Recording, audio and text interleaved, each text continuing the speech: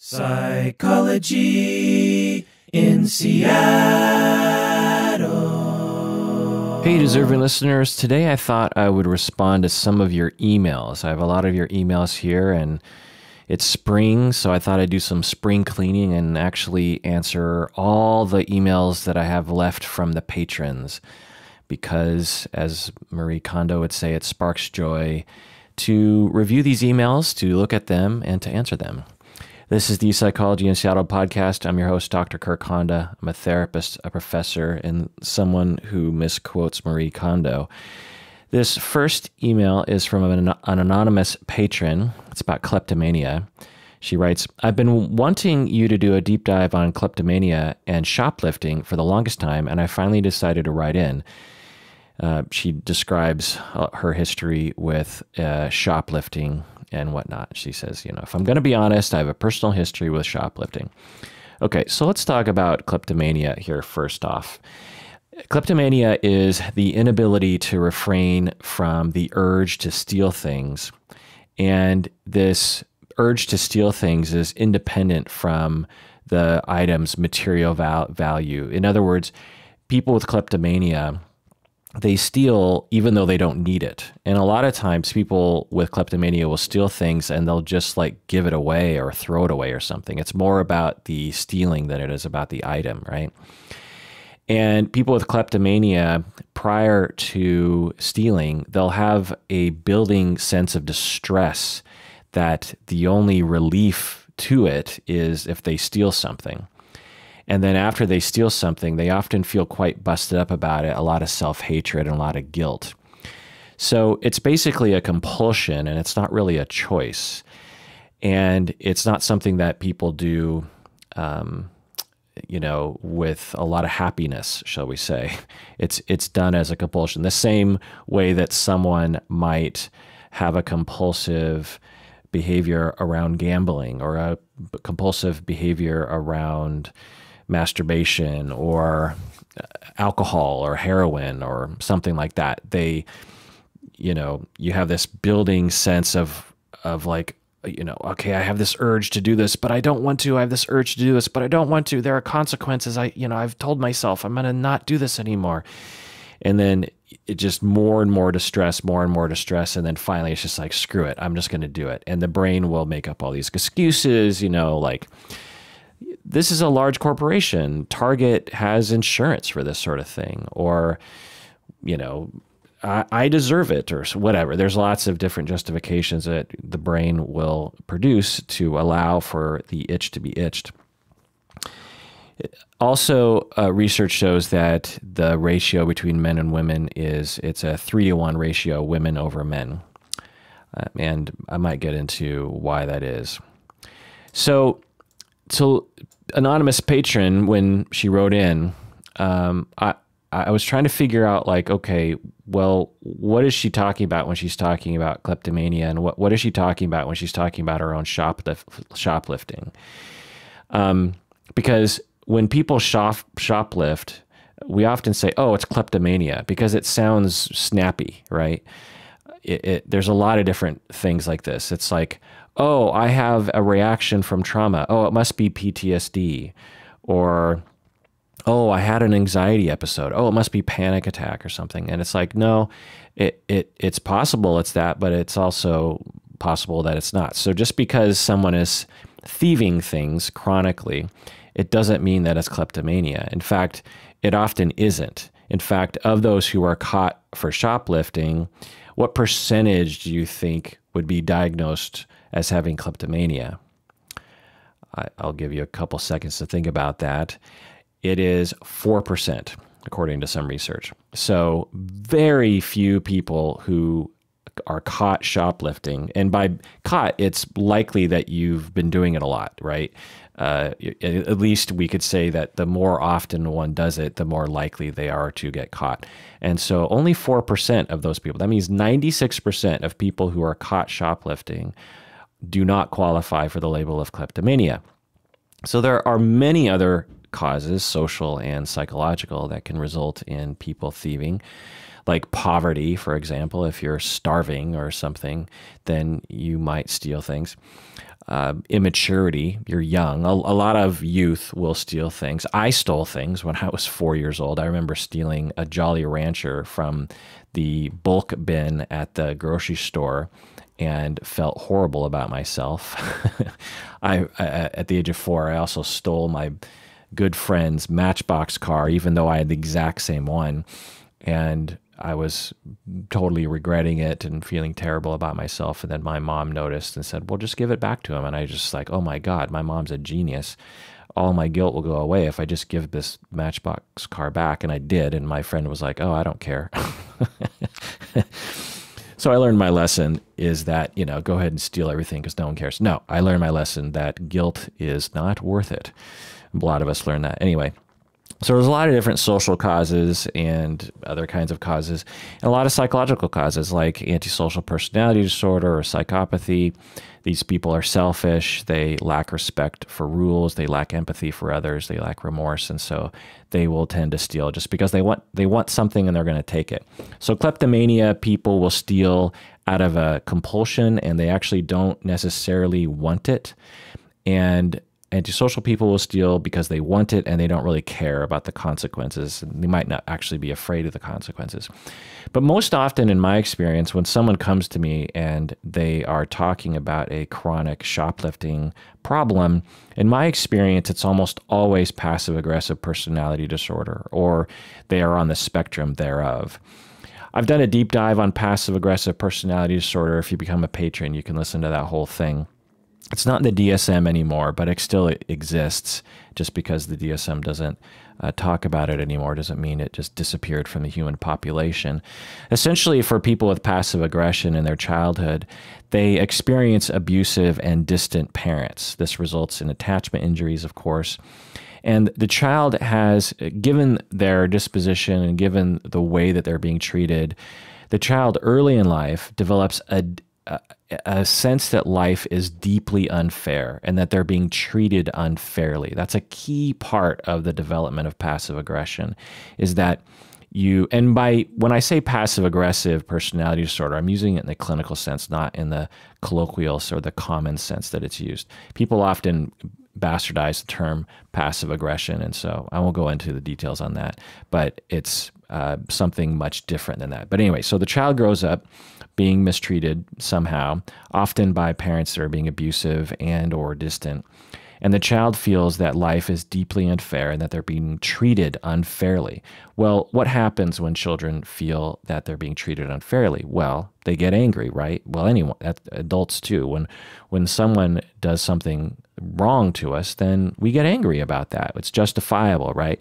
And so the child, due to their mistreatment, concludes that life is unfair and they're being treated unfairly. And they're deeply, deeply angry about it because it's justified. But somehow, because of the mistreatment that they're going through, the expression of the anger is somehow completely not allowed. And so, either from abuse, when the child expresses their anger, they're abused even harsher, or their parents completely withdraw from the child, or they abandon the child, or through socialization of gender. So this is where the woman thing comes into play here, is that women are more likely to be socialized to not express their anger. And so that could also be a factor. So they're deeply angry. Life is deeply unfair to them, because it is, and their anger is justified, but they learn that they can't express their anger in any kind of normal, healthy way, outward way. So the child learns that they have to express their anger passively. Hence the term passive aggressive. And so they're aggressive, meaning angry and hostile, but it's passive, meaning that it's covert and hidden. And common passive aggressive behaviors are angry journaling. I'll see this. People will retreat to their journal, whether it's online or paper or otherwise, and they will just angrily rail on everyone in their life. And their journal is just filled with insults and anger. But in real life, to everyone else, they seem like they're very nice people. So that's another thing, is that because they learn that they have to suppress all their anger, often, depending on the level of pathology, often they come across like they're the nicest, softest people on the planet. Sometimes they can be what I would call aggressively nice. I know people with passive aggressive personality disorder personally who are aggressively nice, meaning that they're super nice to you and you just feel like it's like invasively nice to you. That's not always a sign of passive aggressive personality, but it can be. But anyway, so outwardly they're very nice, but inwardly they're very angry and very upset. And so journaling is a good way to do that. Also, other passive-aggressive things that I've seen are hacking into other people's computers, breaking into their houses secretly. A lot of secret stuff that you can get away with. People with passive-aggressive personality are often quite secretive, not all the time. And also chronic thieving. This is a very common thing. When the anonymous patron wrote in, I immediately thought, I wonder if this is passive-aggressive personality, because almost all the time when I see someone telling me that they have a problem with thieving, then I, upon further investigation, discover that this conceptualization of passive-aggressive personality rings true. Also, chronic cheating, chronic infidelity can also be a behavior to passively communicate your anger. Now, of course, none of this is functional, right? Because if they were angry and being treated unfairly, they should just go to the person and say, you're treating me unfairly and I'm angry at you and I need you to stop doing that. But instead, because of their early programming and their neuronal pathways that were developed through repetitive use, they learn that in order to express their anger, they can't do it directly. They have to do it passively. And they will do it. So if they're really angry at their spouse, for example, they might cheat chronically as a way to get back, and as a very dysfunctional way of expressing their anger. Now, of course, if you asked the passive-aggressive person, why are you cheating? They would say that they might be confused about it, or they're attracted to the other person, or they feel so distant from their spouse that it just doesn't feel like it's that big of a deal. But when you get into it and you go deeper, they discover, oh, I actually, yeah, whenever I had a strong urge to cheat, that was preceded by an event with my spouse in which I felt very hurt, and I guess I felt angry, but I'm not aware of the anger because I'm never aware of my anger, because I learned when I was a child I had to suppress my anger. So thieving and cheating and angry journaling are very common things. Sneaking around at night, just literally sneaking around, getting into people's backyards, just that sense of I'm going to sneak around and invade other people as a passive aggression on the world.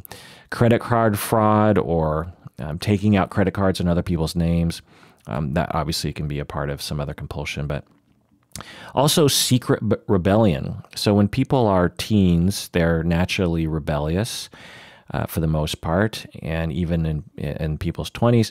And if you have no ability to be healthfully rebellious in the healthy ways by asserting your own selfhood, then you might have to turn to secret ways of being rebellious. And there are a lot of ways to secretly rebel as a child.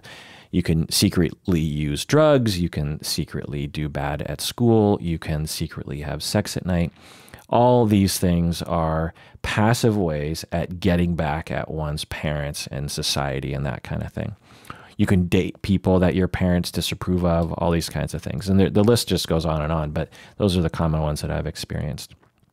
And of course, none of this works to actually assert one's anger, which is a reflection of their needs. And the person ends up not having any of their needs met, not being able to express any emotion at all, really, that they believe other people will receive. And all this makes the person feel more worthless, more unseen, and they often can become quite depressed and even suicidal. So I asked her if, so I sort of distilled this down, and I asked her if she had any attachment injuries growing, because, originally all she asked me was, can you talk about kleptomania? Because I have a problem shoplifting. So I asked her if she had any attachment injuries from her early childhood. I also asked her about how she expresses anger. and I asked her about materialism, because that's another thing that can happen that can sort of push the passive aggressive into a shoplifting behavior, in that when you're growing up, if your parents give you a lot of material goods instead of love, then you can associate getting items with love. And so therefore, when you're feeling unloved, you can sort of turn to material goods as a way of trying to find love in the world. And of course, it doesn't work, but that's the compulsion. So I asked her about materialism growing up, and I also asked her about her sense of fairness growing up, because again, that's the key. That's the foundation. That's the beginning of passive-aggressive personality. In the same way that abandonment is the key and the foundation for developing borderline. So she said, I was adopted at the age of 1, and I don't know who my birth parents are. So let's just chime in there. That's a massive attachment injury. She doesn't know who her birth parents are. I would guess that her parents had issues with substances and the child was taken away from them. Who knows? But that's often the case, especially when you're looking at a child that was adopted at the age of 1 and doesn't know who their birth parents are. So from that, we can imagine that the child, she, as a child, experienced maybe some intense attachment disruptions and injuries before the age of 1. And then being adopted at the age of 1 is also a massive attachment change, which can cause all sorts of issues. She goes on, my mother was very angry. So this is her adopted mother. My adoptive mother was very angry and sullen when I was growing up, and my dad was distant due to working all the time. My mom was often angry and emotionally abusive, and she was physically abusive sometimes too. I grew up very angry. As I got older, my anger became depression, so I just suppressed my anger and didn't deal with it. My parents would definitely replace love with material possessions, especially because my dad was away so often. One of the ways he was able to show love without a real time commitment was to give me toys. I think ultimately I did grow up feeling deprived. I also had this sense that life was ridiculously unfair. It felt like life was meant to punish me. So, wow, right? Like hit the nail on the head there, right? I mean, all the things that I see in passive-aggressive personality in terms of the experience and the defense and the worldview is all there, right? So I wrote that I was really sorry that she went through that, because it sounds awful. And then I wrote, I've seen that before: abusive mom, distant dad, attachment injuries, depression, suppressed anger, which results in dependency issues and passive-aggressive thieving. The way I see it, when we have no trust that others will accept our anger, we need a way to express it through punk rock, secret rebellion, boyfriends our parents don't like, thieving, journaling, infidelity, etc. Does that resonate? And she wrote, I did experience some of those things like secret rebellion, journaling, and obviously thieving. I think my current attachment style has kept me away from things like dating people or infidelity because I'm so distrustful of others that I don't even think about dating. In the case of secret rebellion, I did a lot of drinking and even drugging, even escalating to meth abuse and addiction by the age of 15.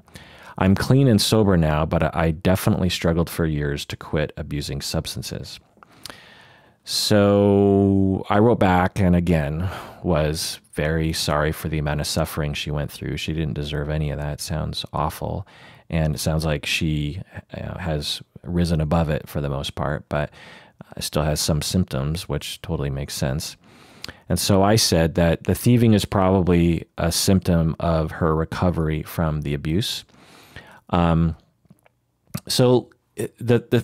She also asked in her original email, like, how do you treat this? Well, in order to heal from her attachment, because the way I see it is her thieving is an outgrowth of her attachment injury and her justifiably learned viewpoint that anger is bad, she has to suppress it, and she can't express it because no one will actually accept it, or she's going to be abused if she does express it. and that people should be avoided, right? That close relationships should be avoided. And so she's walking around all day long with this childhood chronic feeling of unfairness and therefore anger. And also she's, as an adult, being treated unfairly, I'm sure at times, and feeling like the world is treating her unfairly, and that produces more anger.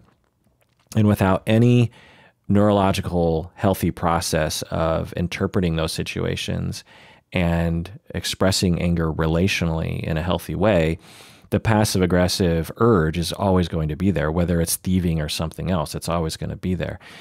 And so I wouldn't say, okay, let's attack the thieving, because the symptom will just move somewhere else. And so the key is to heal from your attachment injuries, and also to learn through experience how to interpret the world in a healthy way, and how to express your anger in a healthy way. For example, so all this is done in therapy, obviously. It'd be really hard to do this on your own. I can't imagine. So you'd have to find a specialist, which there aren't many, I'm going to say. But because you couldn't just go to a CBT therapist or a family therapist randomly. Like, you'd have to find someone that understood what I'm saying, at least on some level. And so when you have that secure attachment with the therapist, you're going to feel occasionally mistreated by the therapist, and that's going to make you feel like the therapist is treating you unfairly, which you're very sensitive to.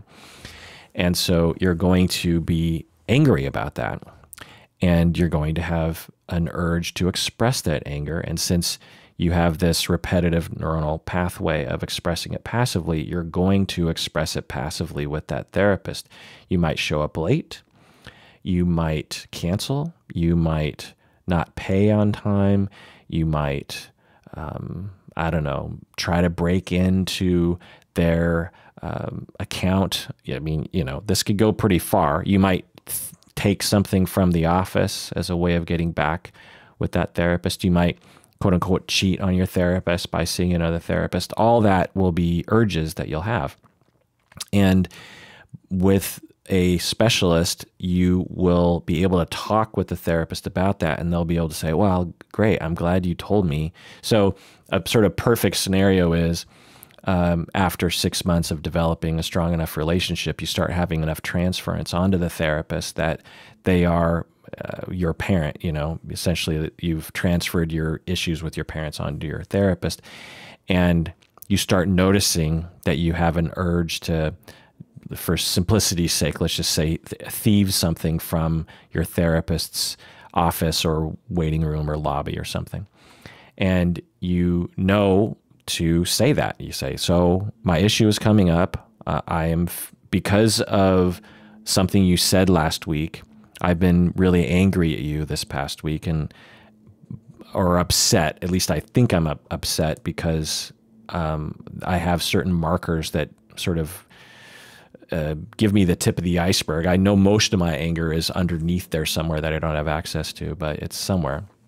And so I think as a result, I've been like fantasizing about taking something from your office.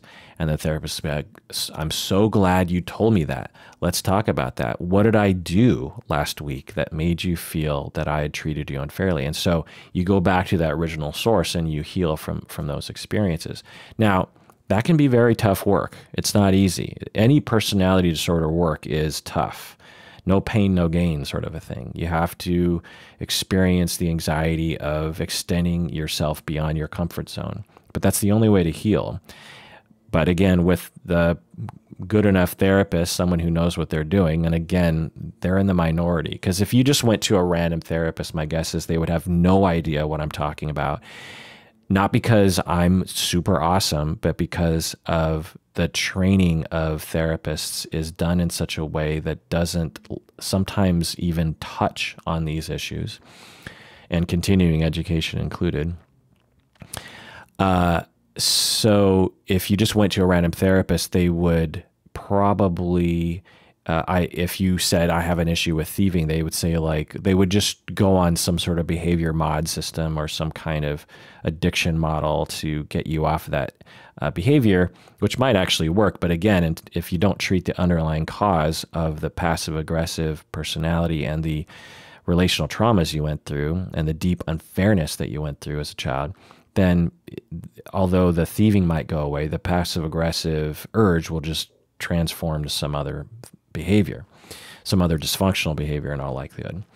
So not only would the therapist not be great to do that, but also if you did say that to a therapist, like I'm thinking about stealing something from your office, some therapists might actually be quite offended and upset at you and actually just fire you as a client. I get so many emails from listeners who have experiences that are akin to that, I would. So what would I say in terms of advice about how do you suss out the right therapist? I would ask around for a relational therapist, but that definitely, or psychodynamic interpersonal, but that definitely doesn't guarantee at all. I would also say how do they treat borderline? Because that's a common thing that people should know about.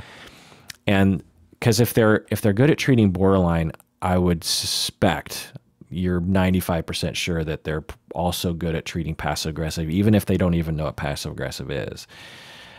Because again, it was excluded from the DSM recently. So it's not even a thing in the official DSM anymore. But anyway, so that's what I would do. I would ask them, how do they treat borderline? And then if they say, well, I don't believe in borderline, then I wouldn't work with them. But if they say, well, when I work with borderline, I know that the relationship is very important, and I know that being a stable attachment figure is very important, and I know that there's going to be some feelings, and we'll just have to work through those. Like those would be things that if I heard that, I'd be like, okay, there's a chance that this person is going to work out. But you just never know. You have to work with them for a bit before you can really know that. So, anonymous patron, let me know what you think about all this, and also keep me updated, because I think you deserve the treatment that you deserve. And the other thing I'll say to this is that it takes a while, so it's going to be years of therapy. Could be 3 years, could be 20 years. I've seen that before. There's nothing wrong with that, as long as we have some form of healthcare, and let's hope the government does something about that. Then you will get the treatment that you'll have access to the treatment that you need. Hopefully, God, I don't know. But anyway, so hopefully you have access to mental health care. My God, I can't believe I have to say that in today's world. But it could take a long time.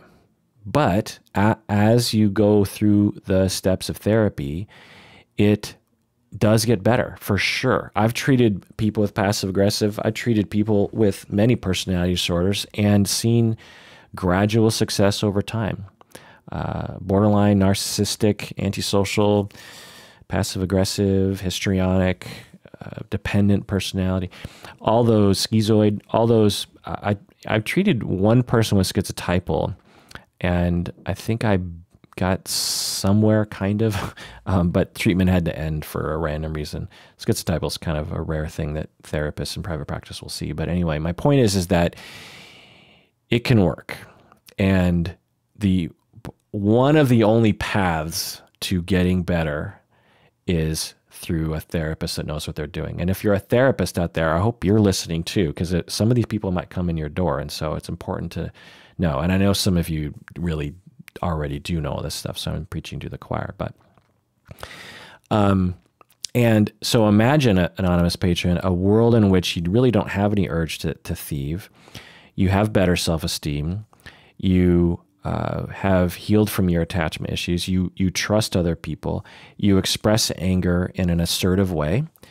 You have close relationships with people and romantic relationships that are mutually gratifying and stable and secure, and all that. Just, that is possible with the right treatment. It might take some time, but it's possible. I see people who are 55 years old and have been suffering from your condition and having never been to therapy, or when they did, it just wasn't really the right situation. And then we begin the healing process at the age of 55. So by the time they're 65, they are mostly healed. So if you're young, because I think from your email, it sounded like you were on the younger side, you have so much time ahead of you to actually get the treatment that you need. And it works. I'm telling you, I've seen it. So please, you deserve it. Do it. All right, let's take a break.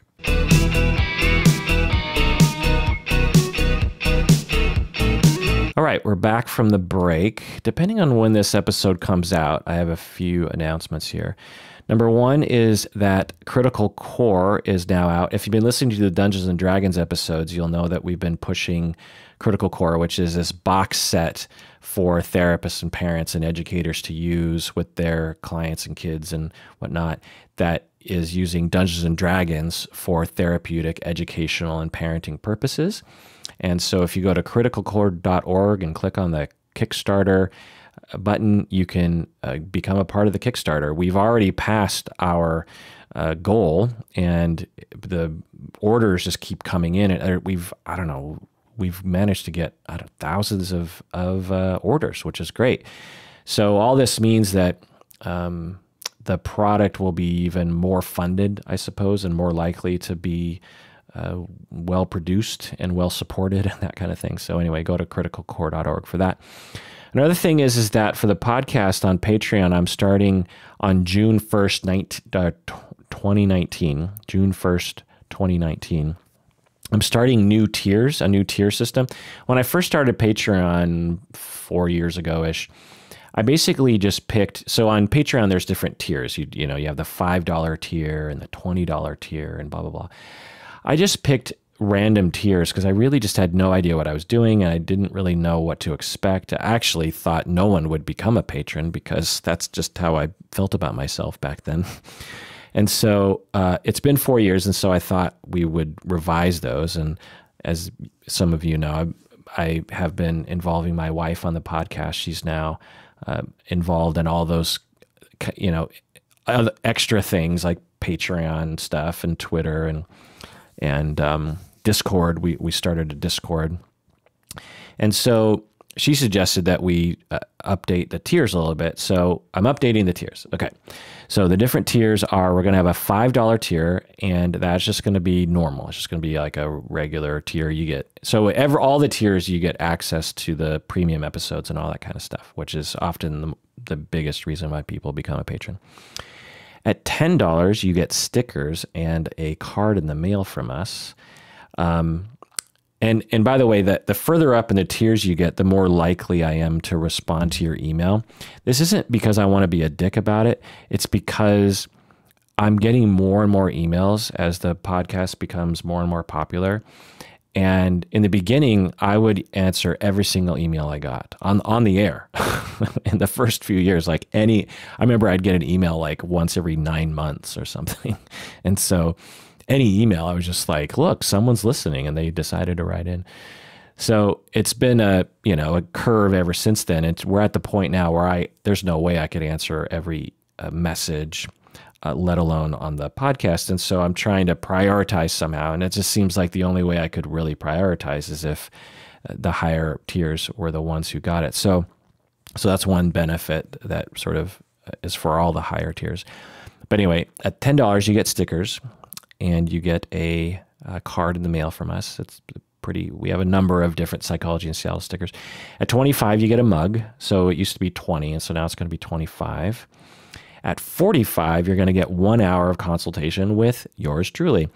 Now it's $35. So, and a lot of people have been signing up at that. But as I think about it more and more, if more and more people sign up for that $35 tier with 1 hour consultation with me, I won't have enough hours in the day to do that kind of stuff. And so we're going to raise it up to 45. And the reason for that is that even if a lot of people still sign up for it, it justifies me taking time away from, essentially I have to cut back on my practice.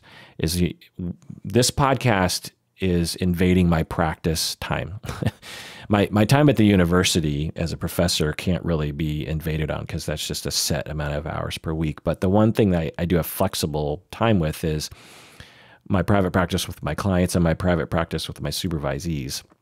And so I can actually take fewer clients and fewer supervisees and work on this podcast more. And so in order for me to justify that loss in income, I have to get income from somewhere else. And so so that's why, that's why I do Patreon at all. It's the only reason, really. Anyway, and as a result of being able to do that, as a lot of people becoming patrons, I have been able to dedicate a good amount of my time every week to the podcast, which has resulted in, I think, the podcast becoming a lot better. When I listen to old episodes, I'm just like, man, I did not dedicate enough time to that topic. I recently did a 17-hour deep dive on attachment theory. Well, that was 17 hours of recording spread out over a few weeks, by the way, because, you can't record 17 hours straight, right? The other thing is it took me like 4 months of probably 15 hours a week on average to prepare for it. Just 15 hours a week of me just sitting in front of my computer and reading research. Anyway, so when you become a patron, it really helps allow that. Anyway, so you got the $5 level, the $10 level is the stickers, $25 is the mug, and $45 is the 1-hour consultation.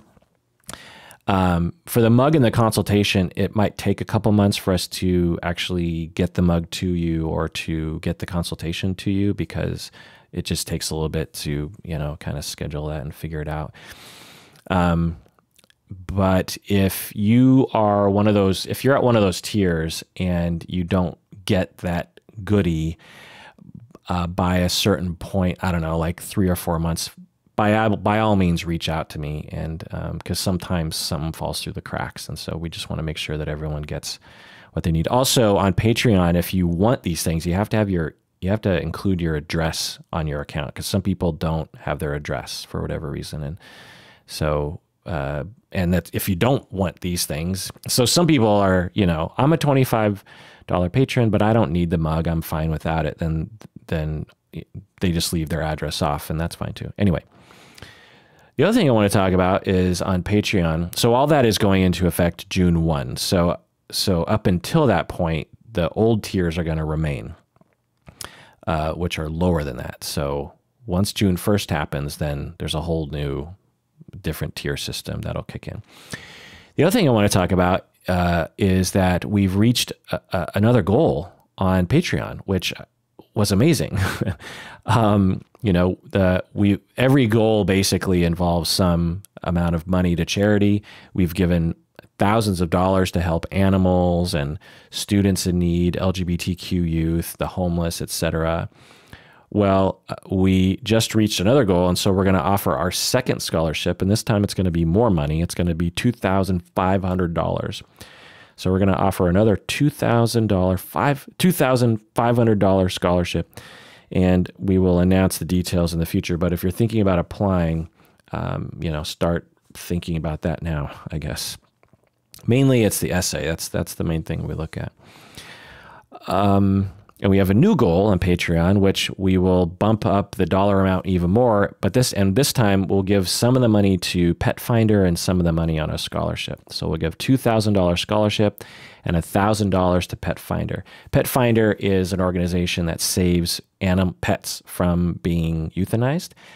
My pets have come from Pet Finder. It's a wonderful organization with a lot of volunteers, people who volunteer their houses and their time to foster all these animals and to drive them around and connect them with people. So petfinder.com, you go there and you can just browse all these animals, all these pets. And like when you get the one you like, then you say, I want this one. And then you figure out a situation. So anyway, we're going to so the new goal, once we get to the new goal on Patreon, so if you're thinking about becoming a patron, that's just another thing you can know, that the money you give, a lot of it goes towards these really important charities that I think are actually doing real work. We just gave a $2,000 scholarship to someone who was going to have to drop out of her PsyD program because she couldn't afford her tuition, like that was due that month or something. And And she's doing wonderful work in the community already, and she's going to do so much great work. And so if you want to read about her profile, go to Facebook. You probably have to scroll down a little bit, maybe to February or early March. And I wrote a whole write-up about her. She's great. Anyway, let's go on to another email. What do you say? Okay, this next email is from Patron Kelly. Patron Kelly is from the Rainbow region of Australia. She wanted me to say that. Rainbow region in Australia. That sounds like a fantastic place. She writes, by the way, when you write me, it's best if you go to our website and use the form because it asks all the important questions like your gender pronoun and how you want me to refer to you, whether it's anonymous or not, and blah, blah, blah. So go to our website, go to the Contact Us page. That's what Patron Kelly did. Patron Kelly says, my partner and I met 7 years ago, and he told me he had depression. I have struggled my whole life with mental health issues, so I naively thought I could help him with the knowledge I had accumulated over the years. But nothing has helped him much, and when I try to tell him that he should try therapy again, he says he's tried it before, but only a handful of sessions with one psychologist and one session with another. He claims straight away that it won't work. When I say he should try to put his resume out there to get jobs and see if anything sticks, he says it won't work and he has no skills. When I've said he should sign up for a temp agency job to see if any appropriate jobs come up, he says it won't work. He hates being alive and he would like to not exist. It feels like such a waste of a life when there are things that are proven to help. It also makes my life worse. I don't feel like I can grow and improve with this person when he's stagnant and so negative. I want to grow old with this person. But how much can I go through before it's too much on me and I should leave for my own mental health? I feel like my emotions and problems are dismissed because he's so consumed with his own pain. How can anybody get better if they constantly think so negatively? Is there anything I can do to help him improve his life? Would therapy even help? So, and that's the end of the email. So this is a tough situation. Having a spouse with depression is really, really, really tough. Often because the depression is tough in and of itself, but it often is chronic. Even if people are going through treatment, it usually comes and goes. I've worked with people who are suicidal basically every day of their entire life, even though they're not at risk. At best, they get to a really good place, and I'll ask them, so well, how's your suicidality doing? Thinking that they'll say, oh, I haven't thought about suicide, because my life has been going so well. And they'll say, well, I still think about suicide. So when people are depressed in this way, it's really depressing, frankly, to observe because it can be just so unrelenting and so difficult and so consuming and sticks around even after things are getting better. It's really just heartbreaking. It's heartbreaking to watch your loved ones suffer and to beat themselves up and to have this chronic condition. It's really heartbreaking. And also, as you said, they sometimes, due to their massive pain and difficulties they're going through, they don't have a lot of capacity or energy to care about you. They don't have a lot of ability. Sometimes they have such low self-esteem, they actually think they aren't worthy of taking care of you. They aren't worthy of your love. And so they'll just isolate in their bedroom all day or something. So yeah, it's tough, man. Depression is really, really rough. It's no joke. It's not just kind of being in a bad mood. It is chronic. It is unrelenting. It's tough. But there are paths to healing.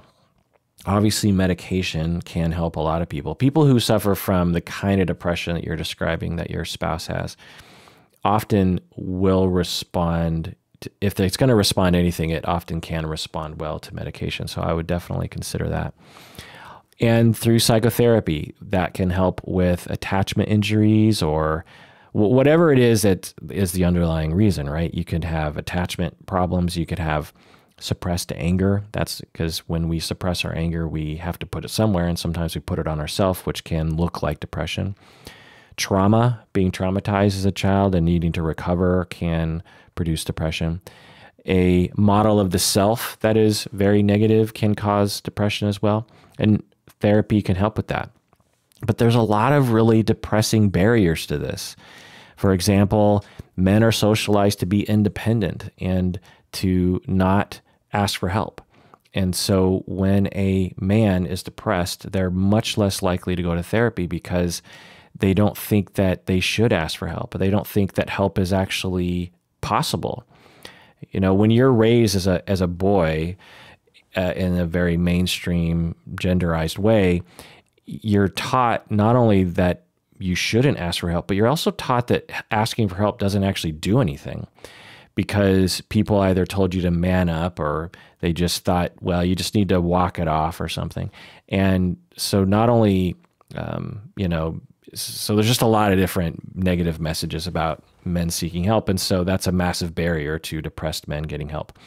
Also, if you've had difficulties with therapists in the past, or they didn't go quite so well, you could have this idea that therapists are bad and that they shouldn't go there.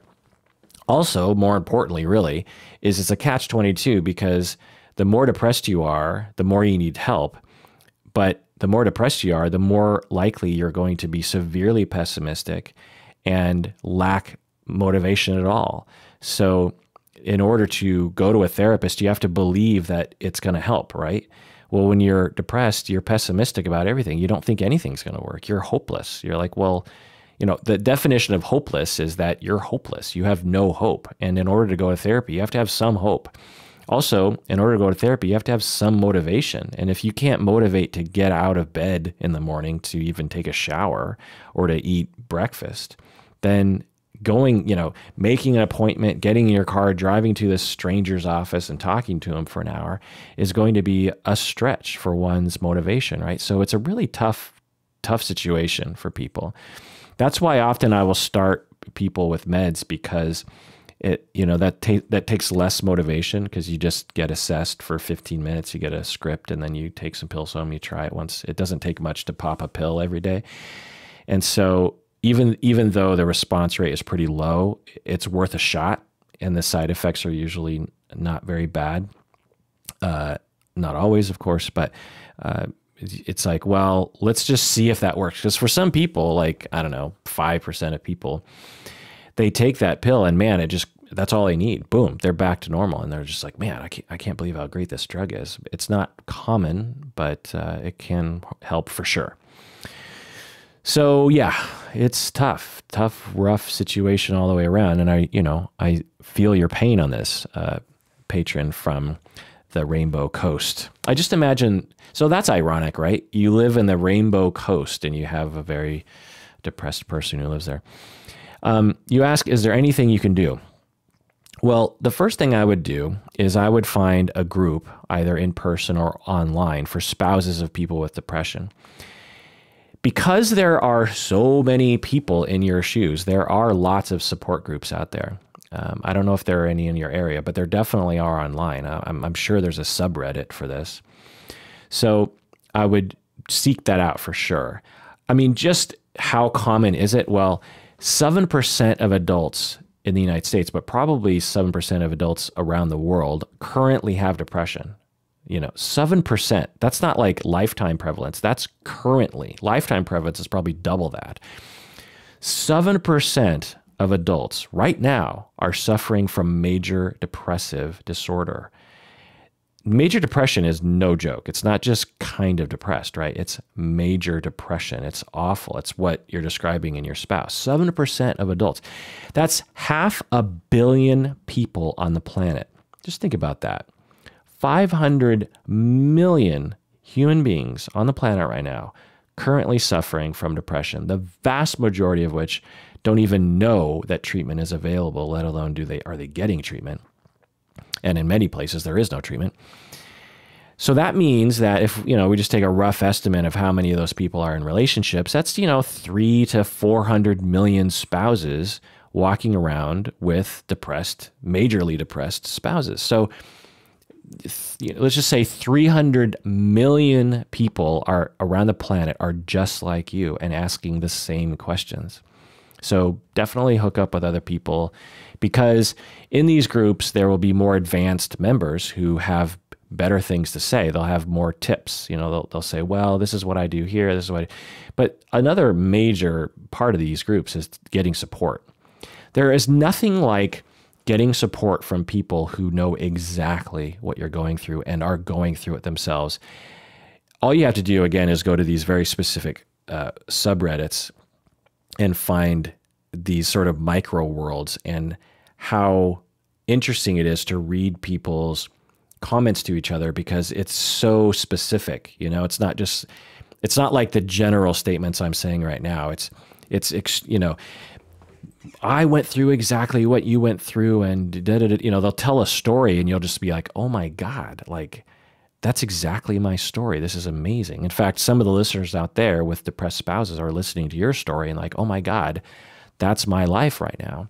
And that's a powerful emotional thing, is to get that. So, maybe you already are getting that, but I would make sure you get that. The other thing is to have support in your real life. That's a very important thing. Because your spouse is depressed, they're not going to have the capacity to take care of you in the way that you deserve. And so it's important to get that care from other relationships. Also, know the signs of suicide. It's a reality. Your husband sounds like he probably thinks about suicide. I mean, you kind of mentioned that a little bit. And the level of depression that he has, particularly when men aren't being effective at work, they're really likely to have a high risk of suicide. And men, as we know, according to my long deep dive on depression and suicide, are very effective at killing themselves when they put their mind to it. So it's important to know the signs of suicide and to do something about it, because it's often preventable, and often, almost all the time, the individual who is quote unquote prevented from suicide later is thanking everyone, saying, thank you for helping me during that difficult time when I had a spike in suicidality. Also, if you want, I would keep encouraging him to go to treatment. But I would do so in a really gentle way. And I would really try to avoid developing a mom-son dynamic. I treat a lot of couples, and I often, and this happens with individual clients, I can detect it in them too. A lot of couples like this will come into therapy, and I will notice that one spouse is obviously the parent and the other spouse is obviously the child, even though they haven't officially said that.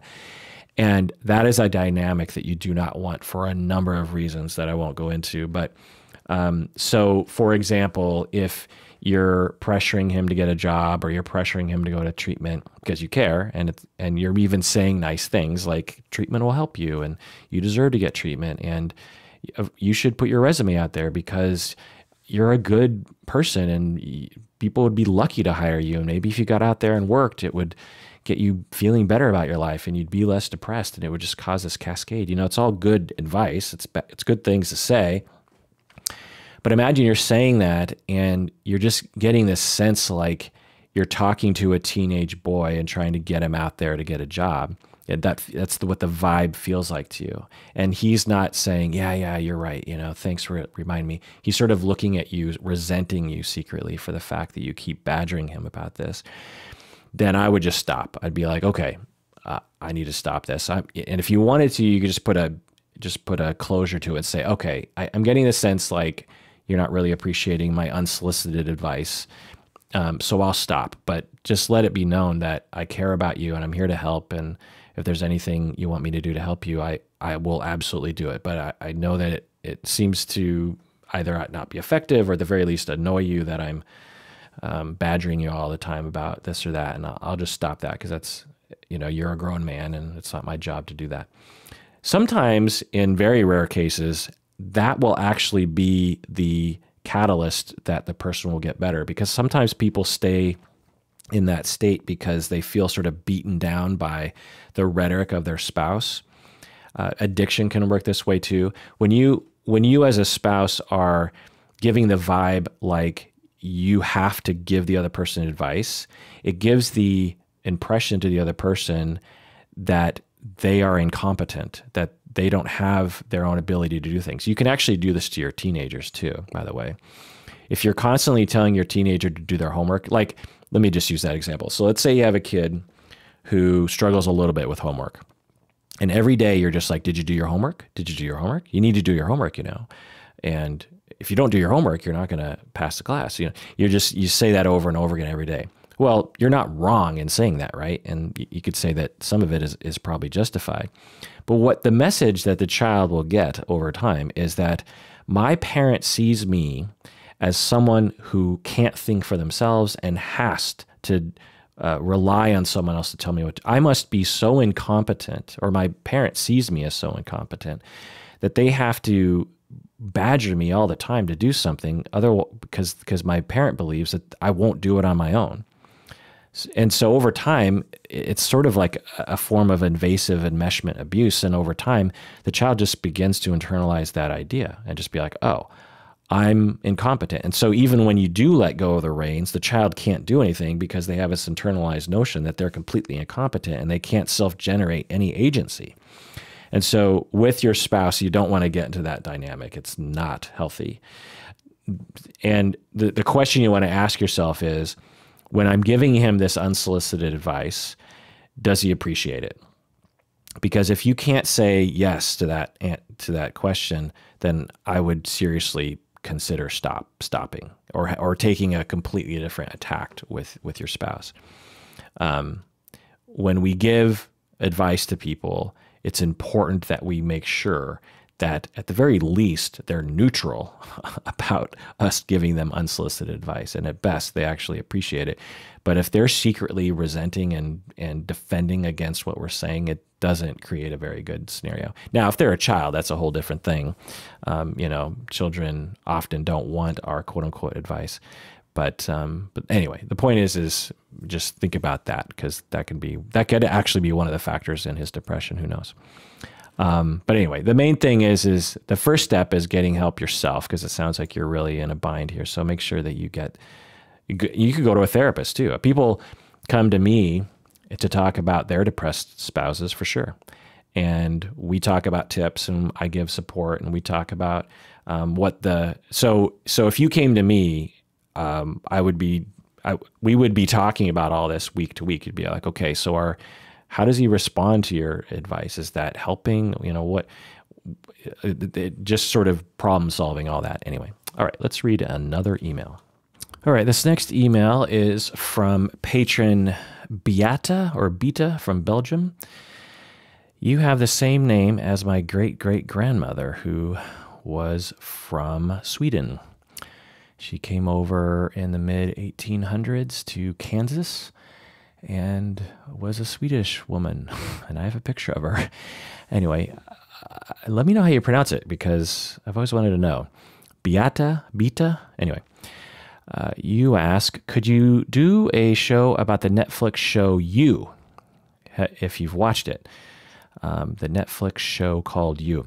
I haven't seen it. I've heard of it. People have suggested we talk about it. For some reason, the previews don't really appeal to me. I can't remember why it didn't appeal to me, but I don't know. I'll add it to the list. You also ask, could you make a video about losing a sibling, mainly as a child, teen, or young adult? My 26-year-old sister was hit by a bus in December. Oh my God. I am 23. I lost my dad when I was 5, but this one is so much harder. Death seems so much harder to overcome. I feel like very few people around me understand what I'm going through. End of email. Yeah, grief is tough. Loss is the worst. It's terrible. I had to put my cat down a year and a month ago, and every day I think about my cat. And, you know, I have his ashes in my office. I can see him right now.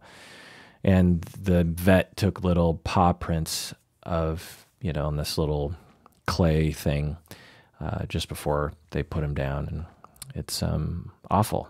It's the worst. There's no getting over it. And people, you're saying, I feel like very few people around me understand what I'm going through. Yeah, that's a universal experience. Lots of people don't get it for various reasons. One, our society doesn't get it, and so therefore people don't get it. Our society teaches everyone that grief should be nothing or within a very narrow band of acceptance or something. And so there's no protocol, there's no messages to teach anybody anything. Also, people, because of society, don't know what to do. So you might actually have people around you who care a lot, but they actually don't know what to do because society doesn't teach people what to do.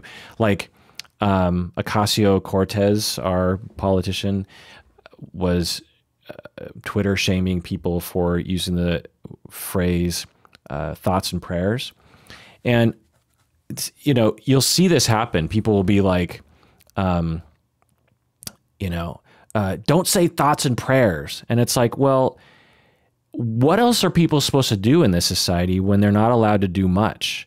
And so sometimes if they're saying thoughts and prayers and that's all, and they're a politician and that's all they're doing, and they don't actually do anything with the government to actually prevent this from happening again, then by all means, and that was what Ocasio-Cortez was actually criticizing, great, but stick it to that. Don't shame people first. And I don't know her actual tweets, so I could be talking, I probably am, out of my ass. But anyway, I do hear people around me saying things like, they will shame people for saying things like, someone will die, say someone's mother dies, and then someone will come up to them and they'll be like, man, I know what you're going through. And the person will be like, stop saying I know what you're going through. You don't know shit about what I'm going through, blah, blah, blah. And it's like, okay, I get that you don't want that to be the only message, but sometimes people, they don't know what to say. And so there's so few options available, especially if they're not a therapist or a person who studies death and grief and loss, then sometimes they're just saying what they think they're supposed to say. And so, let that happen and then try to engage a little bit further into the thing. Anyway, my point is that our society is really, really silly about grief. It's just about as silly as we are about sexuality. And so it makes sense that people around you at the very least seem like they don't get it, but they often also won't get it. Sometimes, a lot of people, when you go through, your sister just died, a few months ago, in this very traumatic way, by the way, very sudden, gets hits by a bus. It's just awful. And you will, I'm sure you've already realized who was your real friend and who wasn't, because your so-called friends will just like stop contacting you. Your real friends will keep reaching out. The other test this is who among your friends and family know about grief, have been through it themselves. A friend of mine recently went through a big loss, and she was telling me about how she realized who among her friend group had been through a similar loss, because those people would actually reach out in this very meaningful way. They wouldn't just say, hey, let me know if you need anything, or, oh my God, I'm so sorry, or how you doing? They would, that's what her other friends would do, which is nice. But her real friends would say, I'm coming over, or not real friends and or people who have been through it before. I'm coming over, or they might write a really long card, even like 6 months later. They might just write a really long card and send the card, and it'll be like, very heartfelt and lots of self-disclosure and lots of care and all that kind of stuff. It's not just like, tell me what you're up to or whatever. So anyway, my point is that I sympathize with the problem you're going through, because it's really common for people to feel like they're isolated when they're going through grief. The other thing is to don't think about it as overcoming. You're saying, death seems so hard to overcome now. And stop thinking about it that way. We can't overcome our loss in life. We can't overcome grief. We need to live in the grief. There's no getting rid of it. You'll likely be grieving for the rest of your life about your sister. It's not something you'll ever, quote unquote, get over. You know, my grief about my cat, for example, among other griefs of my life, I don't expect myself to get over it. I don't expect myself to not occasionally cry about it, to not occasionally obsess about it, to not occasionally be angry about it, or to beat myself up about it somehow. You know, that's grief, and it's not good. There's some good things that emerge out of grief for sure, but there are bad things about grief. And so number one is you just have to accept that. That's your life now. Now, I'm not saying it's not going to get better. I'm not saying there's not something to do, but often with the way that you're wording your email, I suspect that you're struggling with the acceptance that you're just going to be grieving, and that's just how it is. And I find that for younger people in particular, but older people too, it's harder to accept this kind of reality. You know, when you're 23 years old, now you've had to deal with the reality of your dad dying, but like you said, you were younger then, and it somehow felt easier or something, and which can be common for people remembering anyway. There's some kind of loss of innocence when you go through your first major loss and realize, oh, life involves suffering, and life involves ongoing suffering that can't be seen by other people. And so I accept that's what's happening. The other thing to think about is to think about there's no stages to grief. There's no 5 stages of grief. That's all BS. The only empirical observation of grief that has been found is that we have what we call a dual process, what they call a dual process of grief, which is that there are times when you're grieving and there are times when you're rebuilding. When you're rebuilding, you're not grieving, you're not thinking about it, you're moving on with your life, so to speak. You're living your life. And then the other state is the state of grieving, which is reminiscing, feeling, crying, talking, remembering, all that kind of stuff. And so what I always tell people, therapists included, when working with grieving clients, is to intuit for yourself which mode you need to be in that moment in a healthy way. So figure out, okay, right now my body needs to grieve, and I don't know how long that's going to last, but I need to do that. And so you might have to take time off work, or you might have to tell your boss, look, I'm grieving right now. I'm not going to be that effective because I can't even sleep at night. So in that grief process, it could be a long time, or it could just be a couple days, or it could just be a couple hours, who knows? But be in that space. But also know that your natural body, if you grieve healthy enough and get enough support, by the way, from other people, then your body will naturally vacillate to the other state, which is a state of rebuilding, which is a state that you're not going to be crying necessarily, and you're going to be, quote unquote, moving on. But you're not really moving on, because it's just a matter of time before you vacillate back to the grieving state. Now, people will interpret this as like backsliding or something, because our society shames emotions and shames grief, and feelings and crying and reminiscing is seen as, obsessing about the past, holding on to the past, letting your feelings get the best of you. All this is just complete effing bullshit, by the way. Nothing makes me more angry than this notion that's in our society. It's just the dumbest, stupidest thing.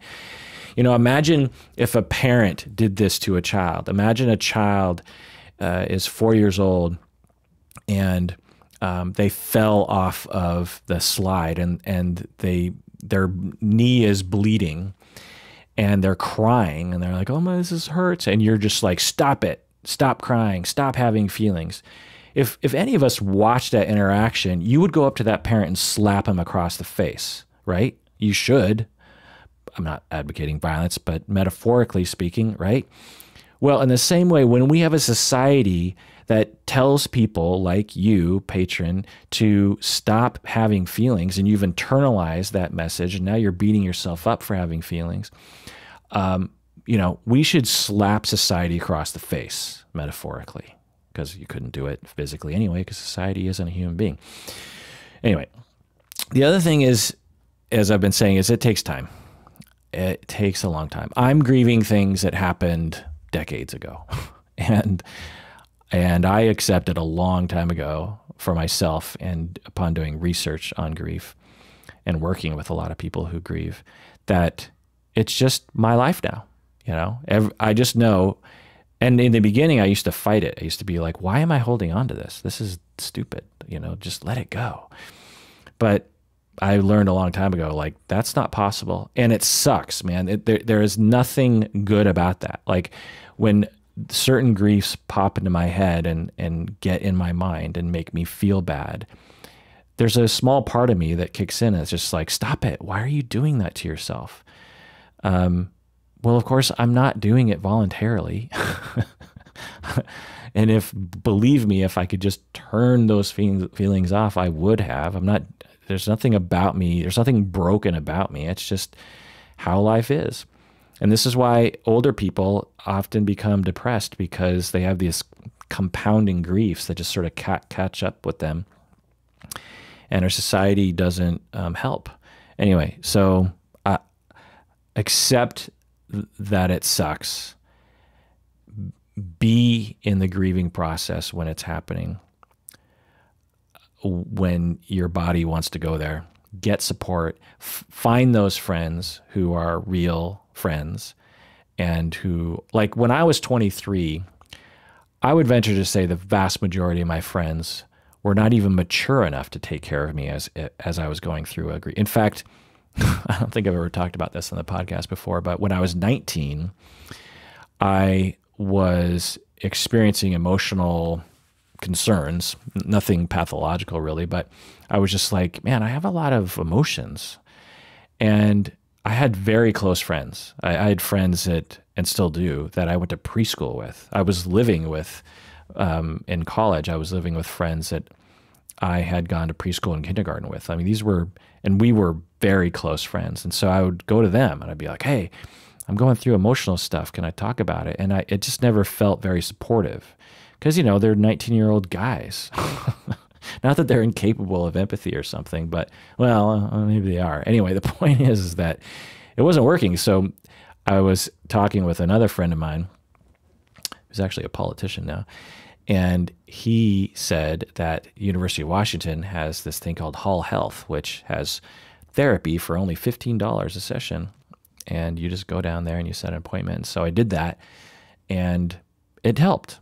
The therapist was very psychoanalytic, would sit behind a desk.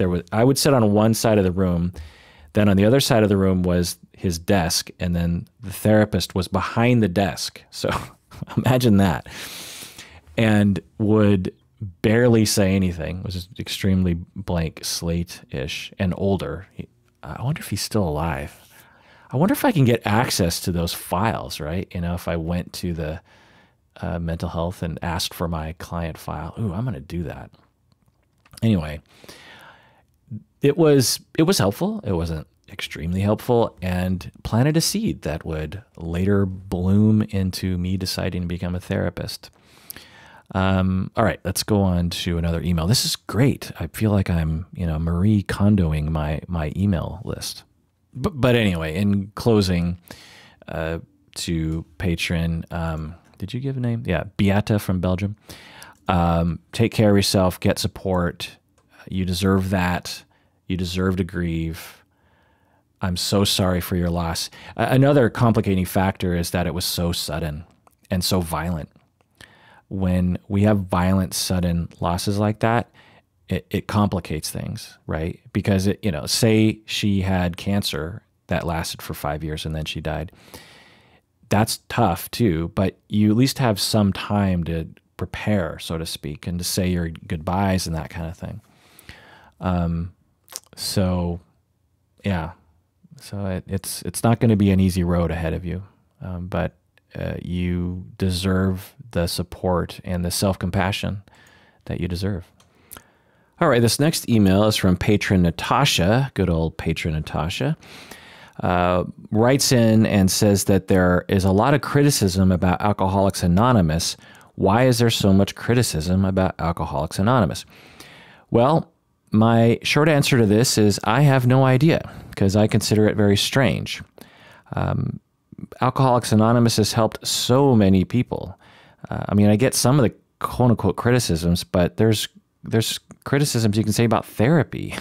It doesn't mean we need to reject it entirely, right? But yeah, it is weird that there's just a lot of criticism in the public about Alcoholics Anonymous. I mean, I would venture to say if you just ask the average person about Alcoholics Anonymous, they would be like, oh yeah, isn't that some kind of like terrible thing? Which is very strange to me. I think part of it might be that there isn't really a very strong lobby for pro-AA rhetoric, because AA isn't a for-profit organization or anything. So anyway, I think that if I was to speculate as to why the general public has a very overly, what I would consider to be an overly critical view of Alcoholics Anonymous, is that maybe they fear the unknown. You know, Alcoholics Anonymous is very specific. There's not a lot of things you can point to that are analogous to it. And so if you've never been, then I'm guessing it can be kind of scary. If you've been, you realize, oh, I see the format here. I've been to a number of Alcoholics Anonymous meetings for various different clinical reasons, and I have found them to be delightful for the most part. It's actually a wonderful thing to think about, that as a society, we as human beings, as a democracy, get together without any self-interest, so to speak, without any marketing interest. People just get together, and facilities will donate their space, like churches and community centers. People will volunteer their time to set up the coffee and the cookies and everything, and read the notes at the beginning. Because it's all, if you don't know about Alcoholics Anonymous, there's no leader. There, you know, a lot of times people think that there's going to be like a paid facilitator, like a therapist there or something, and that's not the case at all. It's completely member run. You know, it's like a co-op. Other alcoholic, you know, people who have been in AA longer, they just sort of volunteer and say, okay, well, I'll run this meeting, which basically just means you read this thing at the beginning, and then, which is just like a couple of minutes, and then the rest of it is just this format where everyone just talks if they want to talk, and there's no crosstalk, there's no like conversations. People just, you know, you're sitting in a circle, and if you want to talk, you talk, and you can talk for really however long you want to talk. But there's a general kind of format to it that people will talk for 5 minutes-ish or something. And they'll just say things like, so this week I'm sober and I've been doing pretty good, but I've had some urge to drink again.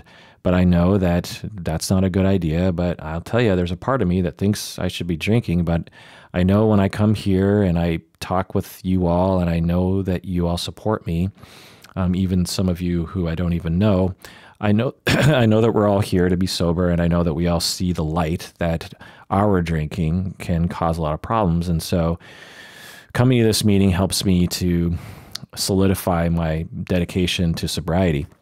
And that's really all that I consider AA to be. I mean, you can get into the 12 steps and all that kind of stuff, but really to me, the main helpful mechanism of AA is that when you go, you know, we live in a world where alcohol is everywhere. And so if you're trying, it's like trying to be vegan or something in a community that is a lot of meat eaters. Or being gay in the 80s in any society in the United States. You feel alone, and you feel this pressure to be the other way, because so many people drink, you know, like there's alcohol at work parties and at dinners and socializing. It's just everywhere. And so there's this, it could even be in your own house. I mean, your spouse could be drinking and you're trying to quit. So going to AA is this little oasis where it's like, okay, all of us here are not drinking, and we're trying not to drink, and we recognize that there are problems with our drinking, and we're refraining from drinking. And so we're all going to do that here. And I hear from the other people that there are all these reasons to not drink. And so I walk out of this meeting when I go feeling stronger to my dedication to not drink. And without these meetings, I would slowly drift back into the mindset of drinking and then slowly drift back into the lifestyle of drinking. So that's all that AA is. It's not a magical thing. It's just people getting together and inspiring people not to drink that day, you know, one day at a time, that kind of stuff. And there's also emotional components, support components.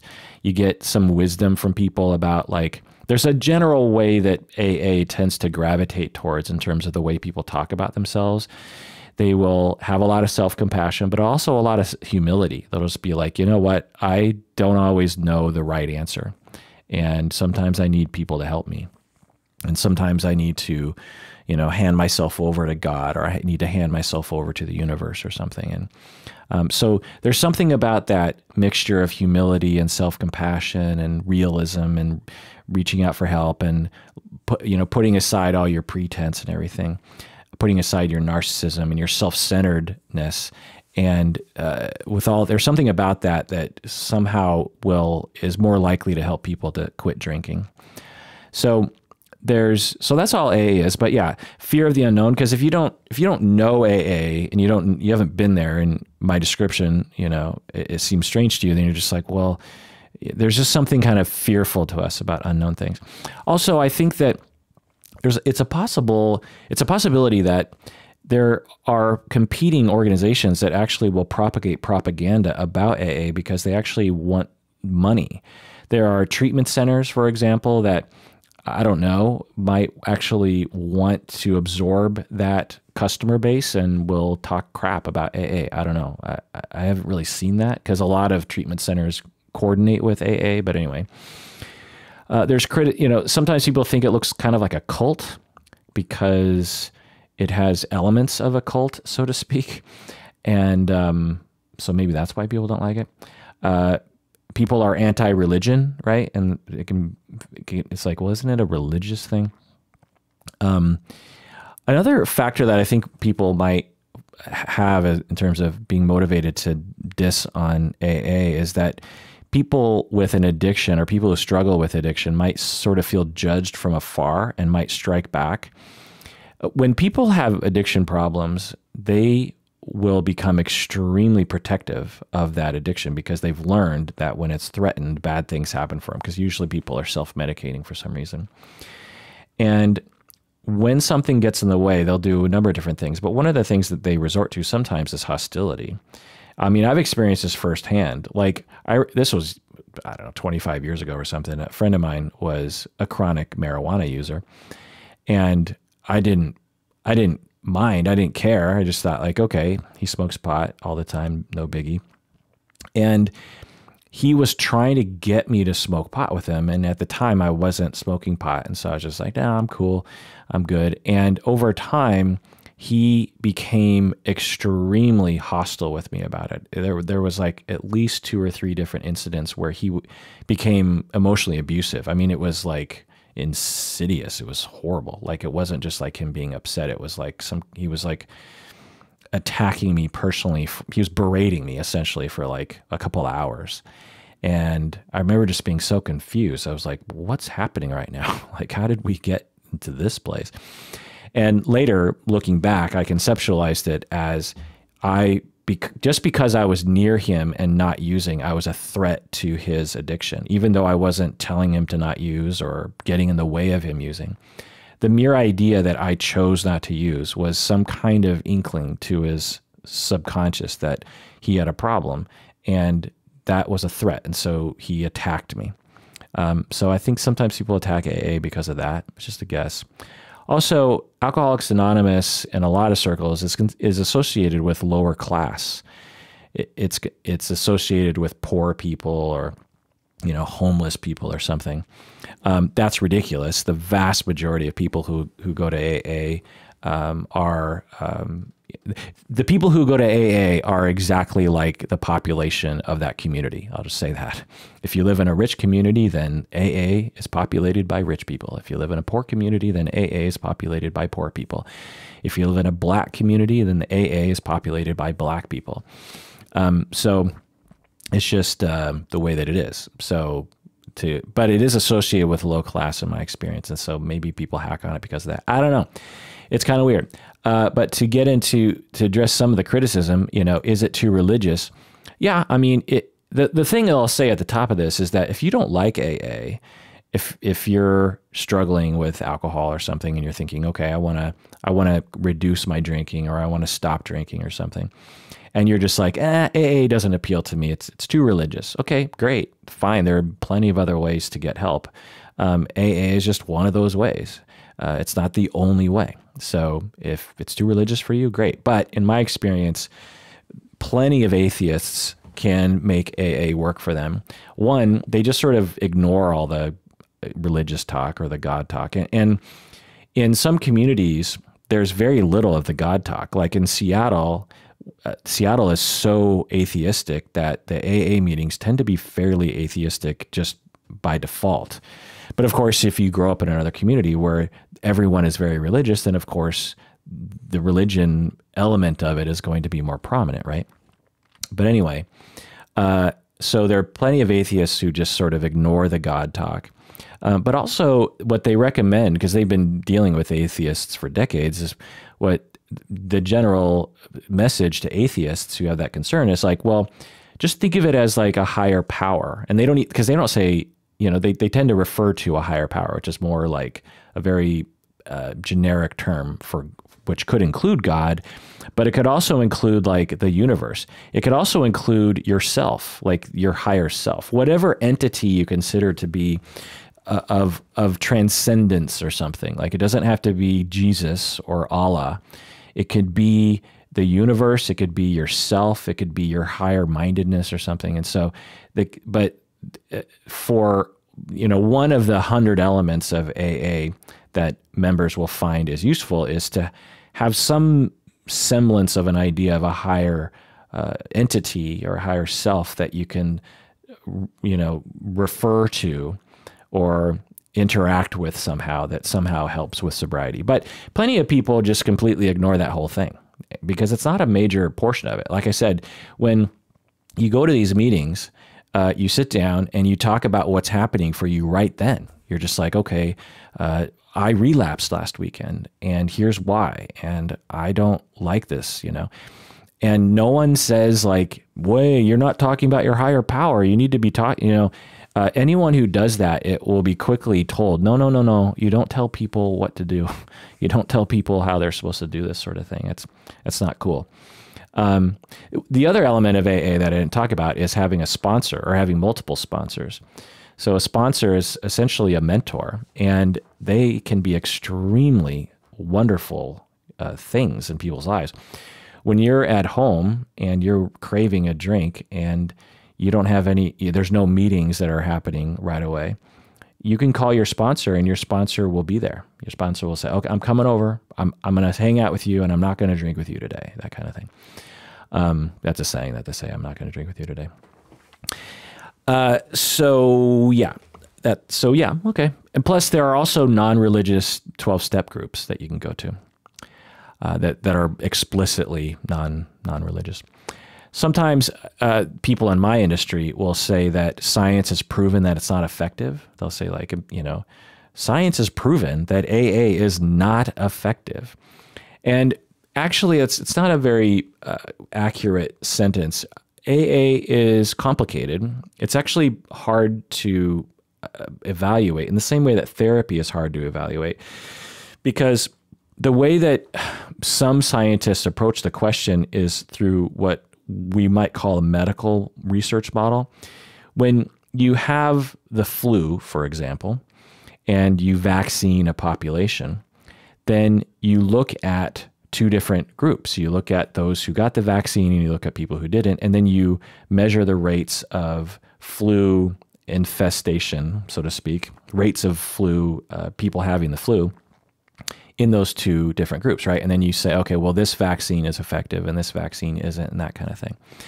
So it's very discrete, right? And it lends that sort of phenomenon, such as the flu and vaccines, lends themselves to that kind of empirical scientific inquiry. But therapy and AA are really not like that, because with AA, you have somebody who is struggling with internal motivation to quit. So the person, part of them wants to drink and another part of them doesn't want to drink. So when that person is given treatment, like AA, it depends on the human being and their brain and their thought process and all the things that play into that to change. Whereas when you give people a vaccine, it doesn't depend on a human being's thoughts. You just, the human being could hate the vaccine and it will still work for them, right? So when you give AA treatment to a group of people who are struggling with alcohol problems, the people they interact with the process in a very personal way. And so, for example, say you take 10 people who want to stop drinking, who say they want to stop drinking, and they're like, okay, I want treatment for my alcoholism. And you're like, okay, 5 of you go to AA and the other 5 of you don't. Let's see what happens. Well, let's say those 5 people that you sent to AA, they were really only kind of interested in quitting drinking. Most of them still wants to drink. Well, in that situation, AA is not likely to quote unquote work in that situation, because they don't actually want to quit. There's a part of them wants to quit, but not all of them. And so that is a very squishy thing. And there's no way to treat that. There's no pill or no therapy program or no 12-step program that can change someone's mind about something. So so when we study the effectiveness, and therapy can kind of be the same way, right? Because of various other factors, like often people show up to therapy with multiple different causes of their problem. It's not just like they come, I have panic disorder that is very discrete and I have no other problems in my life. Like people, in my experience, they never come to therapy like that. It's usually like a host of issues that will probably never go away. It's just a matter of managing them. But anyway, so when people go to AA, it's not like a flu vaccine. It's not like cancer treatment or something. It is a matter of wisdom and convincing and inspiration. And there are so many other factors to alcoholism: trauma, PTSD, depression, anxiety, loneliness, divorce, all those kinds of things. So to say that it's not effective is a little silly, because it certainly is very effective for a lot of people. It does work. It's hard to figure out to what extent and what likelihood. Like if you send someone to, they're like, I have a problem with alcoholism, and you send them to AA, what's the likelihood that AA is going to work within a set amount of time? It's really hard to know the answer to that question given all the factors. But therapy is the same way too. Now, having said all that, there are many proponents of AA who will claim very discrete effectiveness rates, like 75% or something, and that is also silly. So people on the proponent side will make very dubious claims, and people on the anti side will also make very dubious claims. So we just have to keep all that in mind, and remember that this is a human solution to a very human problem that has no other solution to it. Because that's the other thing. To me, it's like, well, okay, since AA isn't effective, great. Well, what is? Like, what else do we have? I mean, if there was a more effective, more sure way to treat alcoholism, then yeah, by all means, let's promote that one. But we don't have one. We just don't. Now, there are other ways, obviously. There inpatient treatment and therapy can actually help with a specialist in chemical. Like, for example, at my university, we have a concentration in chemical dependency for our counselors and family therapists. And so you can absolutely go to therapy with the right person. I've treated people in my private practice with addiction effectively. So often with the adjunct of 12-step groups, by the way. So yeah, there are other things you do. Sometimes cold turkey, sometimes just going to the wilderness, sometimes going to church every day. You know, there's various different ways that people have found to be effective. So it's not like there aren't other ways, but none of those ways are proven, you know, to be highly effective, because addiction is tough, man. Addiction in its real form is extremely tenacious, to the point where the vast majority of people never recover. Or I don't know the exact percentage. It depends on what sort of threshold we have. But in my experience, many people just never get sober, because it is, or they achieve like occasional kind of sobriety, or they sort of cut back to this and that. But anyway, another criticism is that that I hear people say is like, well, you know, aren't people just replacing one addiction with another? Aren't they replacing alcohol addiction with Alcoholics Anonymous addiction? Aren't they addicted to Alcoholics Anonymous? And, you know, that's just silly. People need to stop that nonsense. That's just, how are you addicted to something that is sitting in a circle talking to people once a week, which is usually what people kind of gravitate to. You know, in the beginning, they recommend you go every day because you're very likely to slip back into use. But after a few months, you can start trickling down to once a week, and then maybe once a month or something. But often it ends up being kind of like once a week. People will find their meeting that they like to go to, because meetings are weekly. And so they like to do that. And then they will really get to know the people, and they'll like those individuals, and they like that time, and they depend on that time. Well, what's wrong with going 1 hour on a Thursday night from 7 to 8 to something? Like, how is that harming your life? It doesn't. So you can't be, that's not an addiction. That'd be like saying that, you know, okay, someone is addicted to alcohol and they decide that instead of doing alcohol, they're going to go hiking once a week.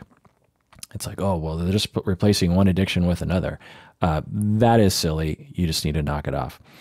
Another criticism is that it can be too dogmatic and too rigid. And yeah, absolutely. AA can absolutely be dogmatic. It can absolutely be rigid. You know, some people people who go to AA, and also some chemical dependency people, when you talk about harm reduction, which I'll get into in a second, when you talk about like just, you know, what, you know, say you're an alcoholic or you have trouble with alcohol, and you go to someone with AA and you're just like, well, you know, I want to cut back, but I don't really want to quit entirely. I don't want to let go of alcohol entirely. Is that possible? Well, some people in AA will be like, no, that's not possible. You can't cut back on alcohol. That's just, you're just playing a game with yourself. If you allow a little bit of alcohol in your life, it will always progress to a problem, and you need to get rid of that notion. Well, that's not always true. The data shows that plenty of people can have massive problems with some substance and cut back to a point where it's not so much a problem. I mean, I've seen people even do this with like cocaine. They'll have a problem with cocaine and they will cut back to a point where it's like not that big of a deal, meaning they use it like once every 3 months and they don't overdo it, and, you know, that kind of thing. So it's not, now for many people, especially people who suffer from addiction, you know, propensities, it is true that if they let a little bit in, eventually it just becomes a problem again. And abstinence is really the only way they can really be healthy. And so, yeah, AA can be too dogmatic for sure. Another thing it can be dogmatic about is they'll say like, it's a disease. You have to see it as a disease. And there are many different models of looking at alcoholism, so to speak. One of the models is the disease model, but there are many other models. And to say that no other model is worthy is silly. Now, a lot of the dogma in Alcoholics Anonymous is has been developed in my estimation because it actually really does help a lot of people to stop drinking. So if you believe that in a very rigid model and you sort of hand yourself over to the AA model and the dogma of that particular group you're in, and they happen to hold the dogma that it's a disease and that you can't use at all, in all likelihood, that's going to help you, because as you head into, going through the different sort of phases of recovery and sobriety, it's going to pop into your head like, well, maybe I just had a problem in the past. Maybe I could drink a little bit right now. And, I know that idea is out there. And then you drink a little bit and boom, you're on a massive binge or something. And then later on, you're like, okay, well, if I just play a lot of people on their way to sobriety will play these games with themselves. They'll be like, okay, I'm not going to drink wine. I'm only going to drink beer. Or now, I'm not going to drink, on Tuesdays and Thursdays, but I'll drink on the other. There's always this sort of bargaining that the person deep down knows they're actually playing with fire. Well, sometimes it helps to have dogma that says like, nope, that is not an option. 100% not an option. And so actually that's the fight between the harm reduction people and what I might call the dogmatic other side of the coin, whatever we want to call that. Because there are plenty of harm reduction people that go to AA. But anyway, so the harm reduction people will say, so that's what they will say is they'll say like, look, it's a matter of reducing harm. It's not a matter of sobriety. It's a matter of reducing harm. Now, sometimes reducing harm means sobriety for sure, but sometimes it doesn't. So what can we do here? And how do we be more realistic and more tailored to different situations? That's what the harm reduction people will say in general. The AA people will, in the mainstream AA will say like, nope, that's not an option. And the two people will fight with each other. And I've seen them get in actual like hostile arguments with each other about this. They'll be like, you're an idiot. You don't know what you're talking about. You're a dogmatic, rigid asshole. I don't know what you're talking about. And to me, I'm just like, you're both right. There's wisdom to what you're both saying. You're both trying to help people with their addiction problems. Let's everyone calm down. Mainstream AA person, it is possible that some people can reduce, harm, can reduce their use and still have a healthy life for the most part and not have it develop into a problem. And to harm reduction people, it does help for some people to believe that there is no wiggle room there, because if they believe there's wiggle room, then they'll fall back into the progressive path towards major use and terribleness, and they could die. So you're both right, but man, do they fight with each other about that? And I have seen, people who have been in the field a long time, in the chemical dependency field. You will often find, not all the time, of course, but you will find that they have built up quite a lot of energy around this argument because they've been in so many of these arguments. And that just bringing up the topic, like, hey, what do you think about this? You'll just feel the anger sort of, emerge from them about the whole thing. They'll be like, no, And so it's just a lot of really horrible times and hurt feelings and fear, because the other thing is a lot of people, a lot of proponents of AA, a lot of chemical dependency professionals are also recovering themselves and have maybe adaptively adopted the notion that any use is bad use, because in their life, if they allow themselves to believe that sometimes it's okay to use, then that little idea grows into something bigger, and before long, they've been there before, because most people who have recovered have relapsed hundreds of times in very horrible ways, very humiliating ways, shall we say? And so, yeah, AA can be too dogmatic at times, but I think one I can say is there's not a lot of reason. If you hand yourself over to the dogma, it probably won't hurt you. Sometimes what I tell people is because people, by the time they go to AA, their life is usually not going well.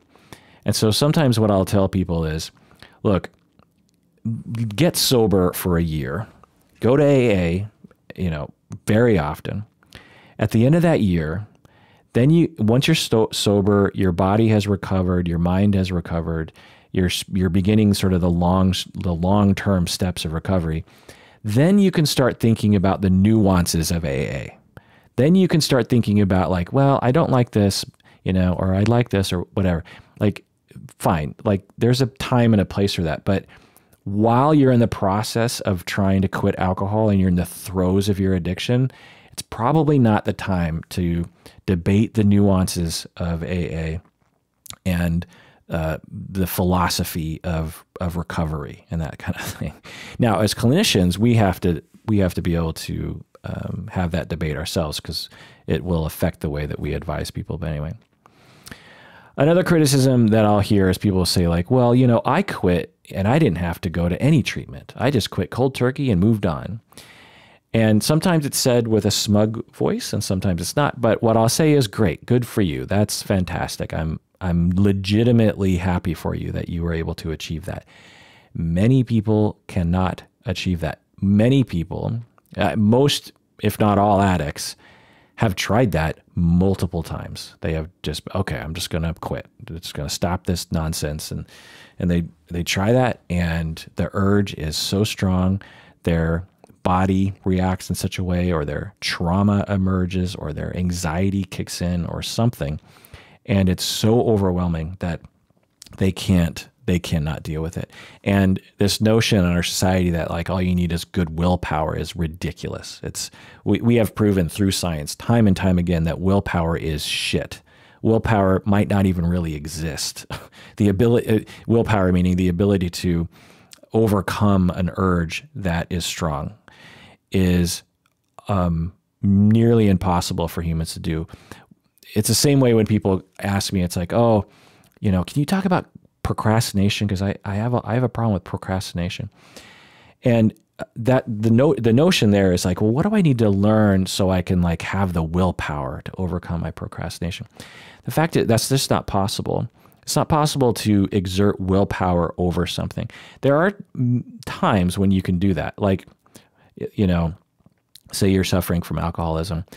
There are times when you can exert your willpower and say, okay, I'm not going to drink right now. I'm not going to drink. Your willpower is winning in that moment, quote unquote, it's winning. But to expect that willpower to sustain its success over time is ridiculous. What we need to do is we need to establish systems around us so that we don't need willpower, like not having booze at home, not going to a bar, hanging out with other sober people, going to AA, reminding yourself of the reasons why sobriety is better, telling everyone around you to stop offering you drinks, telling everyone around you that if you're going to go to an event, make sure that it's dry. That is a system where it doesn't require you to have willpower because, you're not being tempted as often, right? So, and that goes for any substance or any habit that you want to form, like working out, for example.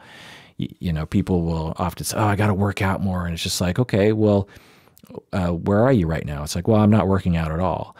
Or I'm going to the gym once every 2 weeks or something. And it's like, okay, so in your head, you want to work out every day. Yeah, I need to work out every day.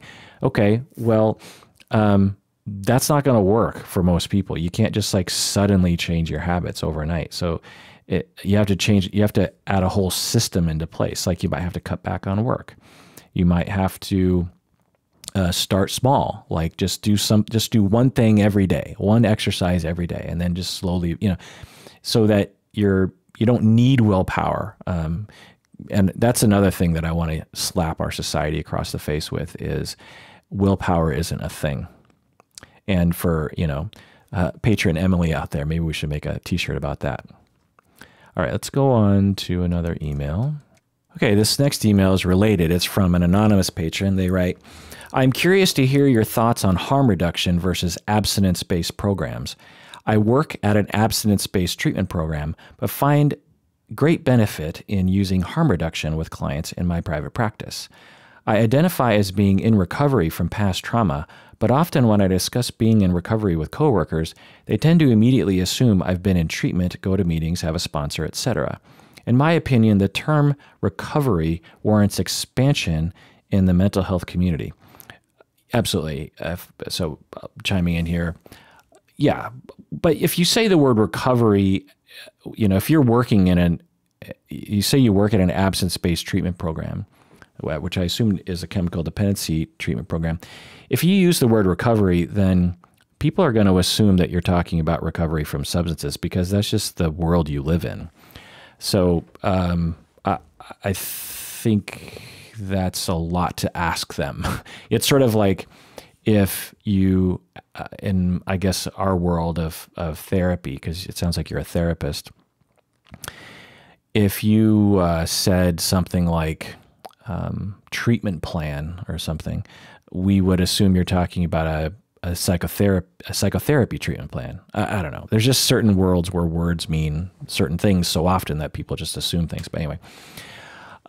You also say, it makes it awkward when I even talk about this with colleagues as they view addiction as a disease rather than what current research suggests that addiction is a learned behavior. Again, just chiming in here. Again, as I said before, it's just a matter of model, So one can look at addiction as if it were a quote unquote disease, but what is our definition of disease? So there's that. And what's our definition of learned behavior, right? These are very squishy things. And what people, when they get in these debates, I find it aggravating to me because I'm like, you both don't understand the larger context here, that we're talking about a human experience and we have no way of measuring this sort of thing. We just, it could be seen as a disease. It resonates with a lot of people, and it also could be seen as a learned behavior, and that resonates with a lot of people. You're both right, because there's no concrete answer to that question. It just depends on the way you look at it. And for some people, their approach or their life or their experience with addiction absolutely fits within the disease model. And for other people, it absolutely fits in the learning model. And for some people, it's both. And for some people, it's a completely different model. For some people, their addiction is seen as a spiritual thing, as a battle between good and evil or something. And they're right too, because it's just a way of narrativizing what we're looking at, So, and any researcher who's like, therefore the disease model is wrong or something, I just like, why? Who cares? Like, it'd be the same. As I get into this more, I just realize that there's something about the chemical dependency world that just lends itself to rigidity or something. I think it's because there's such high stakes because people die, from addiction a lot. And it's so hard to treat addiction that, because in the therapy world, we definitely have the exact same debates. People will say, oh, cognitive behavioral therapy is the only way to go. And other people are like, no, this is the way. There's definitely debates, but it feels, although can be very aggravating to me, it feels so much less intense than in a chemical dependency world. And I like you, Anonymous Patron, have in the past worked in chemical dependency treatment centers where I was the only therapist there. And it was so interesting to just observe the way that everyone interacted and talked. It did lend itself to a fairly rigid way of thinking, which I have to say they oftentimes were right. The chemical dependency people, so I had a very loose way of looking at clients, and my colleagues who in chemical dependency, they had a very rigid way of looking at. Just as an example, I had a client who I thought was sober for a long time. And I was talking with my colleagues and they're like, well, I don't think she's sober because this and this and that. And I was just like, what? Like, how do you know? That's silly. Like, you don't know her the way I know her. And after a while, lo and behold, it was discovered like months later that she'd been using the whole time. And I just thought, wow, like, now I have the luxury of doing that because I'm a therapist and I don't need to know if someone's using or not because people come to me with voluntary problems. Whereas chemical dependency people often are kind of in a position where they have to detect that sort of thing. But anyway, it's also very stressful work too. I would think on average, chemical dependency work is more stressful than especially working in private practice. So when you're stressed out, you kind of get frayed at the edges. With the rest of your email here, With my experience of clients in private practice, I've had many people run from 12-step programs saying that they are ashamed and are reluctant to admit that they are powerless in the first step of AA and other programs. When people hesitate to admit powerlessness over the disease, they are then labeled as being in denial. Just chiming in here. Yeah, that's awful. If any expert AA person would say that is unfair. If someone comes to an AA meeting, especially at the beginning, and they're just like, I don't want to admit that I'm powerless, and I don't even want to see this as a disease. Any good AA member would be like, that's cool. Just keep coming, just keep coming to meetings.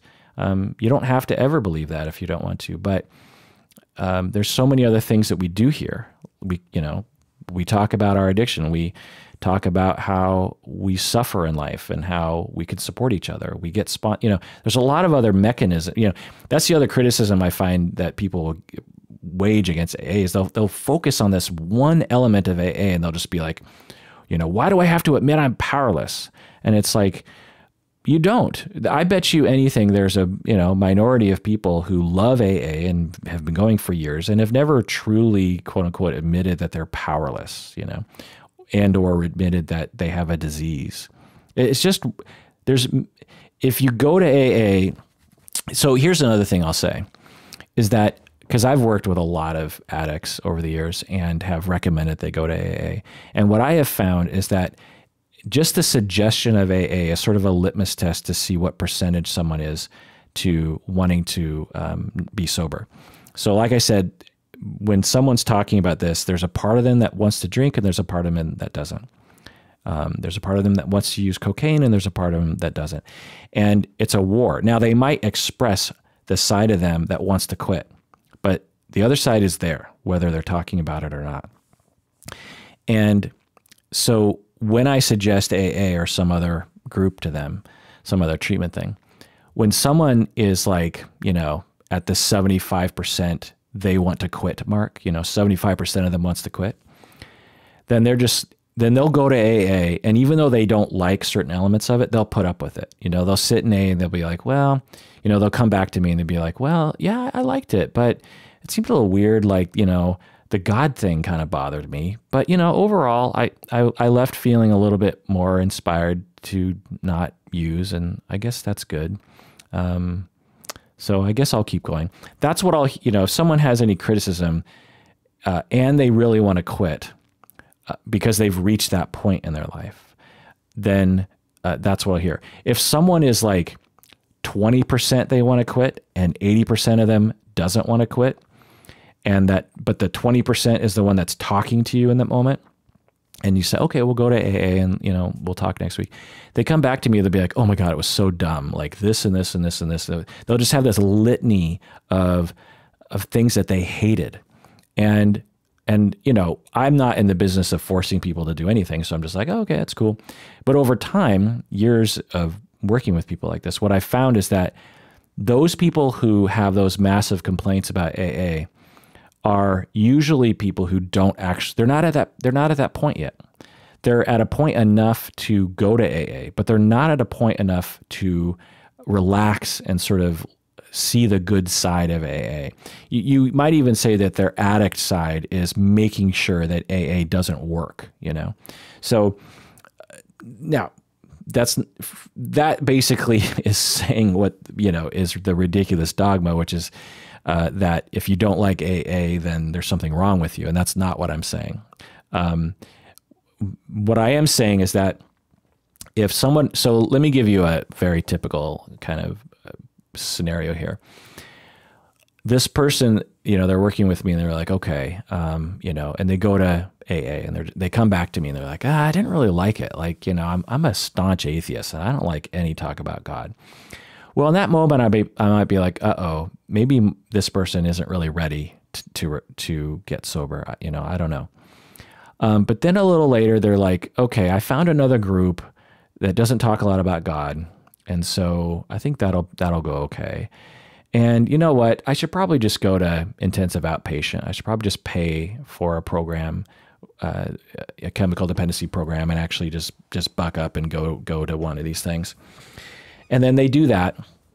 And then, a few months later, they're like, you know what? I don't think I like AA. It's just, there's certain things about it that I just don't like. Okay. In that scenario, great.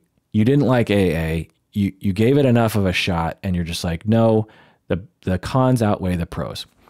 But often what I'll see is people will go to one meeting and they will determine that all of AA is worthless, which any person who goes to AA would know that's silly. One, the first time you go, you're so terrified. It's such a weird kind of, intimate experience that it's hard to know what is happening the first time you go. The other thing is that every group is different. I mean, you have groups that are, like I said, there are groups where it's 10 black men who smoke cigarettes the entire time. And they're like all 55 years old. You have another group that are white Christian 18-year-old girls who meet in another group. You have another group where it's like a mixture of people. You have another group where it's 200 people in the group. You have another group where it's 5 people in a group. These are wildly different experiences, and each group will have its own culture because it will have a different set of people, which comprises a different system. Meetings that meet in the morning before work, a meeting that meets at 6:30 is going to have a different sort of person than people who meet at like 7:30, for example. So to say you would go to one meeting and go like, no, I hate it. It's like, what? That doesn't make a lot of sense. It'd be like going to one movie, hating it and saying, I hate all movies. Or watching one episode of one TV show and going, nope, I give up on TV. Now, it's possible that AA isn't going to work for you, but if someone's struggling, I'm like, look, you need all the help you can get. And unless you have a sure other way of helping you, I recommend keep going to AA. It can't hurt you. So just keep giving it a try, and we'll think about it in a few months. And if you still hate it, then you'll know that it's not for you. But one AA meeting doesn't constitute you knowing the situation yet. But yeah, anonymous patron, if people are going to AA and they're being shamed, that is not the mission of AA. Like I said before, I don't know. I don't know the exact. I don't know if it's one of the steps or one of the rules or something. But the ones that I've seen, the meetings that I've seen, they actually will say something like, "We don't judge other people. We don't crosstalk. We don't tell other people what to do." In fact, so the times that I've gone as an observer, but no one knew I was there as an observer. They probably thought I was a member or someone who was just trying it out for the first time. And at no point did anyone ask me to talk. And at no point did anyone give me side glances for not saying anything. People who go to AA know that some people just don't want to talk. And they know that some people just need time and space, and you don't pressure them. Like, you just don't, because that's stupid. Now, are there some people at AA who will do that? Absolutely. But like I said, this is a human organization trying to address a human problem. There's going to be human mistakes being made. But on the whole, that's not at least the culture that I've seen at the groups that I've gone to. A handful of different groups in my clinical life, and Al-Anon too, by the way. I've gone to Al-Anon meetings as well, and they're very similar. But anyway, so that's what I'll say to that. But for sure, harm reduction, absolutely. Like I said, for many people, they don't need AA, or they can go to harm reduction 12-step groups or harm reduction groups. There's plenty of options for that. In my world, there's just a lot of different paths to sobriety, and one of those paths involves Alcoholics Anonymous, and many other paths do not. But we shouldn't shame one of those paths, and if you're a proponent of one of those paths, you shouldn't shame other paths. That's the whole thing here. Like, everyone needs to stop fighting with each other. We're all trying to do the same thing. And we need to stop confusing the public. We need to tell the public, look, AA is great for some people, but it's not for everybody. Here are the other options available to you. None of these options are guaranteed to work because science has proven that none of these options work very well. So understand that this is a process. It takes time. You are involved in the recovery. You have to discover things. You have to grow up. You have to mature. You have to differentiate. You have to work on your family of origin. You have to work at your perspective in life. You have to work at your negativity. You have to work at your attachment behaviors. You have to work on your marriage. You're going to have to work on the way you interact with your parents. You're going to have to work on your grief. Like, it's going to involve all that stuff. And so get ready, because just going to an AA meeting isn't going to solve all that. And no wise person at AA believes that. All right. Well, that does it for that episode. Okay, I got through 7 of my pages of emails. How fun is that? Marie Kondo up in this biatch. Why did I just say that phrase? That was weird. All right, well, that does it. Please take care of yourself because you deserve it. You really, really do.